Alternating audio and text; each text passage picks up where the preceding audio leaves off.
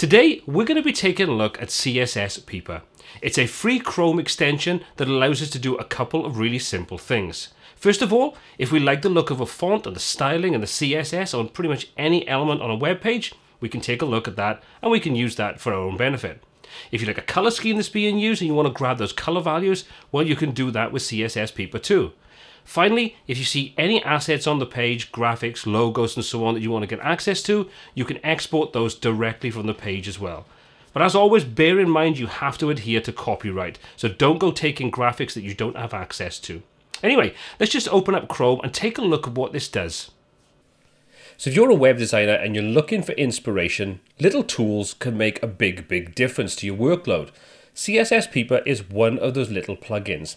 Now, I've touched upon this in a different video, but CSSPeeper is a free Chrome extension, so you have to be using a Chrome-based browser. You install it, and what it does is three key things.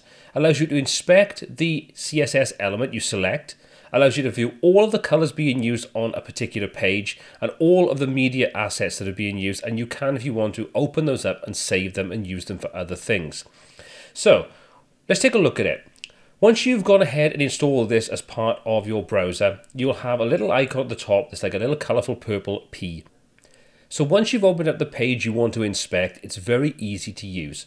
We're going to use this Love Food, which is a tutorial I did a little while back on how to build a customized blog using WordPress, Elementor Pro and ACF. I'll put a link in the description if you want to check that out. So we want to take a look at some of the elements that are being used on here. Let's just switch on CSSPeeper. And we have three different tabs. We've got the general, which allows us to inspect the CSS code and take a look at different things. The next one, which is the colors that are being used on this particular page, including any transparency-based colors. And finally, any of the assets that are being used. So let's start off with the general tab, which allows us to select items and then inspect the content. So for example, let's just say we wanted to take a look at this particular heading. We can click on it, and you can see it now pulls up, shows us the CSS or the tags that are being used to target this. So we've got the CSS, you can see exactly where it is. So if we just wanted to use it from this point of view, target this and then customize the CSS, we could do just that. We can also scroll down and we can see what font family is being used, the font size, the line height, the text align and the letter spacing. We've also got the colors that are being used in both the fill and the background. So the fill is basically the colors being used for the text. The background is the background area inside that particular CSS tag. Okay, so let's just say we want to try something else. We can click on something else. So let's take a look at this entry. We can click on there and you can see again the font family is being pulled up and all that information, the background colors being used, the fill colors and so on. So that's pretty cool.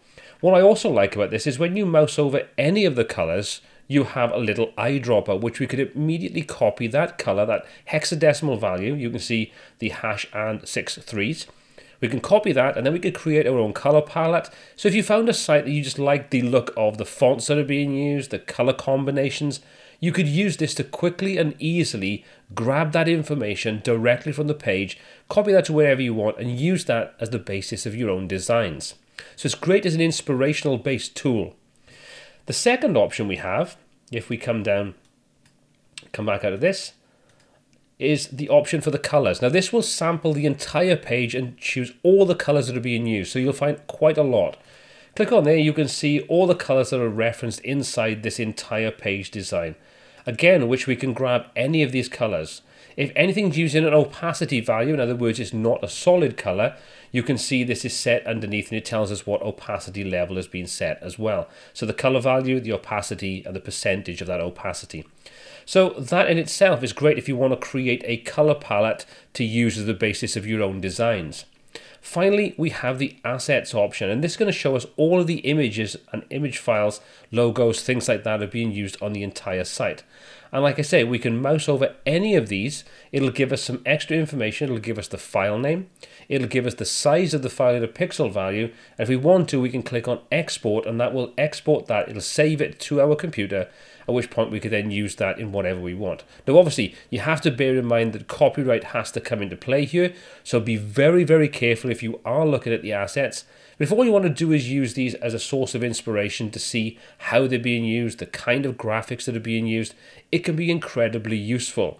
So that basically is CSSPeeper, a super simple little extension you can add into a Chrome-based browser, but it packs a lot of punch and, like I say, is absolutely free to use. So I would recommend checking this out if you are into design and you just want some inspiration or a quick and easy way of grabbing font information, sizing information, color information, or assets that are being used on a particular site.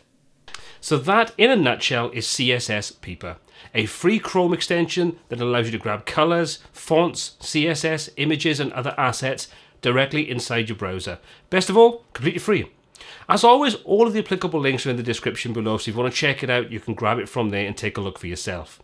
As always, my name is Paul C. This is WPTuts, and until next time, take care.